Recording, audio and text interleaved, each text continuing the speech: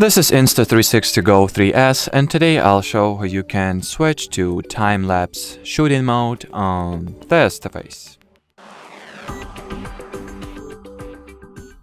So it is a very simple and quick thing to do, and you also have two options two options of doing that.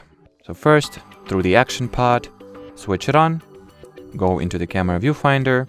Now either tap over here or swipe to the left or right from the middle of your screen like that, and here select the time-lapse.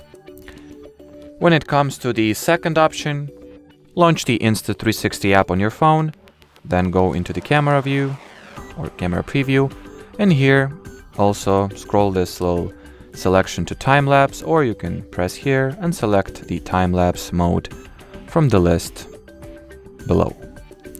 And well, as far as this video goes, that'll be it. So should you have any further questions, leave them in the comment section below.